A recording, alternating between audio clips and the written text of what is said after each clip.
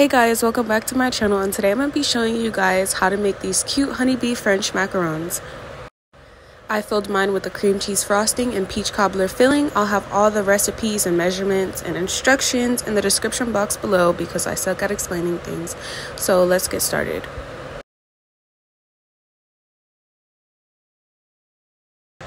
To start with, I made a template for the honey macaron. So I went on Google and I searched up honey in bubble letters, and I just traced that onto a piece of paper. And then I have a piece of parchment paper to go on top of that to pipe our macarons onto. And then I took a round object and I traced it onto a piece of paper to get perfect circles. And then I measured out a piece of parchment paper that fits perfectly on top of that to pipe our macarons onto. Now we need two piping bags. The first one needs a large round tip, and I placed that into an 18-inch piping bag and placed it in a cup to make it easier to put the batter into later. The second piping bag has a super tiny round tip. You don't have to use it, but I feel like it makes it easier to write with, so I use the tip.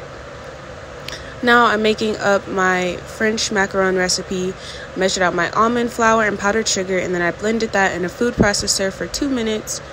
This is just to get rid of any lumps, and then I sifted that mixture and I'm going to set it aside. Now I'm measuring out my egg whites and my granulated sugar. And I have a pot over low heat that's just simmering, and I'm going to place my egg whites on top of that. The bowl should not be touching the water. And I'm placing my sugar into the egg whites, and I'm going to whisk that mixture over the pot of water. And you know when it's ready when you take the mixture in between your fingers, and you shouldn't feel any sugar. It should be completely smooth. Now right after, I'm going to place that into my mixing bowl and whip it until we get stiff peaks, starting at low speed, then medium, and then high speed. You know when it's ready when you can flip the bowl upside down and nothing falls out. Now we're going to take that almond flour and powdered sugar mixture and fold it into the egg whites. Just going around the bowl and underneath. And then once everything's just combined, you don't want to take it to the macaronage stage. You're going to take a scoop out and place it into a separate bowl and add some black food coloring to the small bowl and then yellow to the big one. Now you're going to finish mixing your batter until it comes to the perfect consistency. If you want a tutorial on just the basic macaron, just so you know the consistencies and all that, let me know in the comments down below and I'll post that. Do the same thing for your black, and then you're going to add the black into the piping bag with the tiny tip, and then the yellow goes into the bag with the large tip. Now I'm going to pipe yellow circles onto the parchment paper using the template I made. I'll have all the details in the description box in case I didn't explain it good enough. I just took, I think it was the top to a seasoning, like paprika, and then I just traced circles to make perfect circles. Just like that. And I'm going to lightly bang the tray now, just to get rid of any air bubbles and smooth everything out.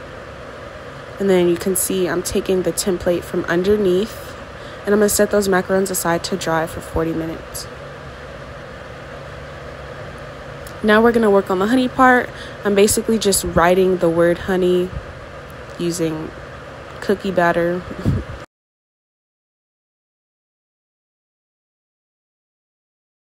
And then we're going to take the black in the small piping bag and trace around that.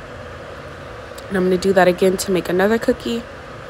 I'm going to bang the tray just to smooth everything out and get rid of any air bubbles. Remove the template, and then again set these aside to dry for about 40 minutes. Now, when you make macarons, you need 2 cookies to make 1 full cookie. So when you do letters or any writing, you need to do writing facing the right way, and then you need to do another cookie backwards. So I just flipped the template around and I wrote the word honey backwards. And this is going to become a pair with the cookies we just did in the last clip. Do the same exact thing, tap them to get rid of any air bubbles, and then set them aside to dry.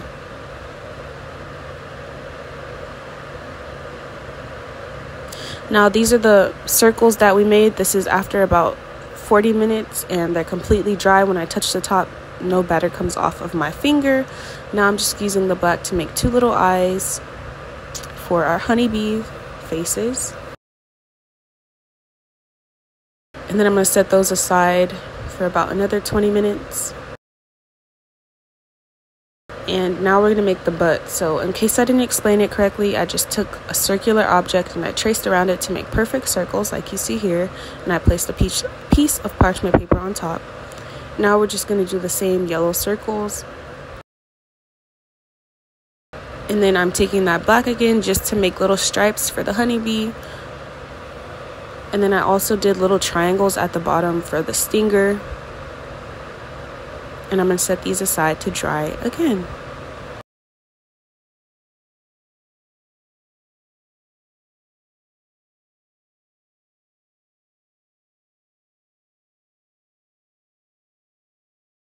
Now for the antenna, it's just very simple. I took the black again and I made like a V shape.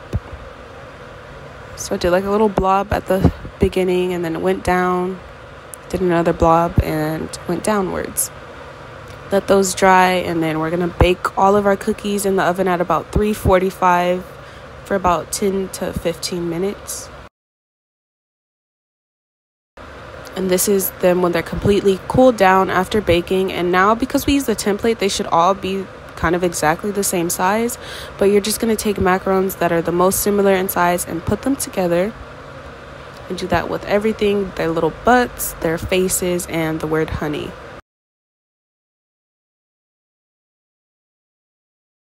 Now to draw on the faces, I'm using a cookie marker in black, and I'm just doing little eyebrows and a smile. You can do any facial expressions you want.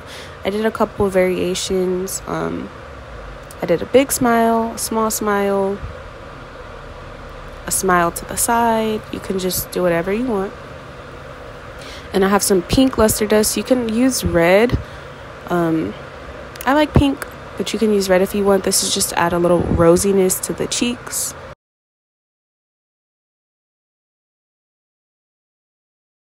And you see I'm just doing a little bit of a different smile here. It's kind of to the side. They're so cute. And they're really easy. They're really easy.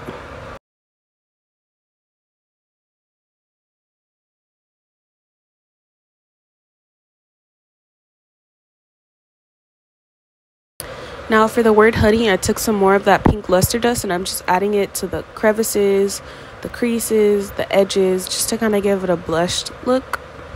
You don't have to do this, but I think it makes it look a little bit more cute. And this is how they look. Now to fill, I'm just using my cream cheese frosting recipe to kind of trace the outside again. If you want the recipe to this, just let me know and I'll have it up ASAP. And to fill it, I'm using a peach cobbler filling. It's my grandma's recipe, so I can't give you guys that recipe. It's going to the grave of me, but you can fill it with any fruit that you want. You can fill it with jelly or jam. And then I'm placing the other half on top and just and lightly press down very lightly and just do this to the rest of your cookies. And then for the antennas, just stick them into the frosting with the faces. And that is how you make honeybee macarons.